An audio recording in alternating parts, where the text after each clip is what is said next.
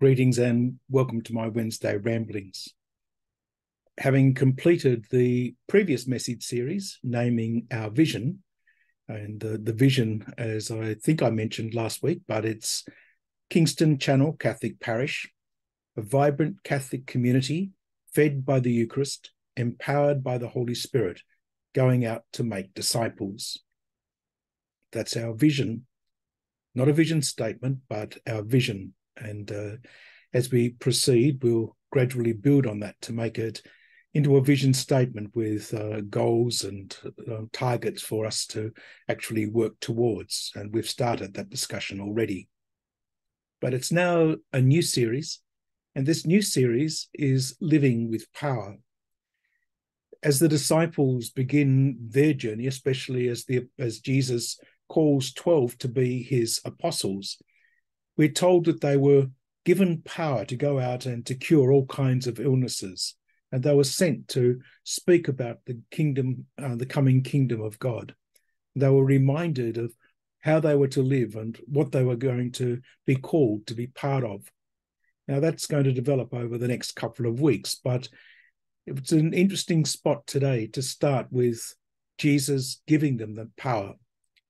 But before he does that, we're told at the end of chapter 9 of Matthew's Gospel that he saw the crowd and he felt sorry for them because they were harassed and dejected like sheep without a shepherd.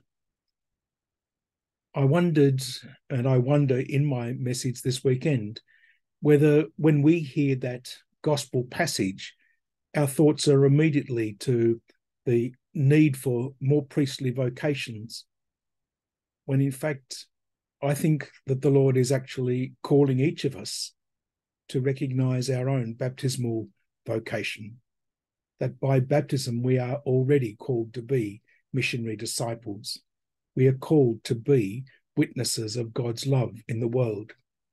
And instead of waiting for priests to come forward and to lead the people, I think Pope Francis is inviting us and recalling us to the notion that we are all the people of God, and that because of that, we all have a vocation to be shepherds. Just think about that for a moment. Parents are shepherds to their children. Teachers are shepherds to their pupils. When we work, we frequently are called to mentor and shepherd somebody who is new to the job.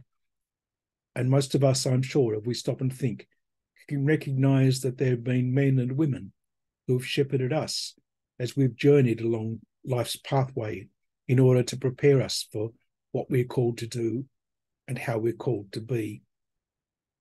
So I wonder whether waiting for some magical group of people to spring up and suddenly be priests and religious, we need them, yes, I don't deny that in any way, shape or form. But is that the gospel message? Is that the kingdom that Jesus is inviting us to be part of? A kingdom which in the past has failed because it was too clerical, and the people, the laity, all of us have missed out on our vocation as sons and daughters of God. If we go back to the first reading from the book of Exodus, God says to the people, you are a consecrated nation, a priestly people. So I pray that as we journey into this weekend, we too will accept the challenge of being people who are, in fact, a priestly people. And rather than waiting for ordained priests to lead us, we might recognize that each one of us is called to be a shepherd, leading God's people into a knowledge and love of our God. Have a great week.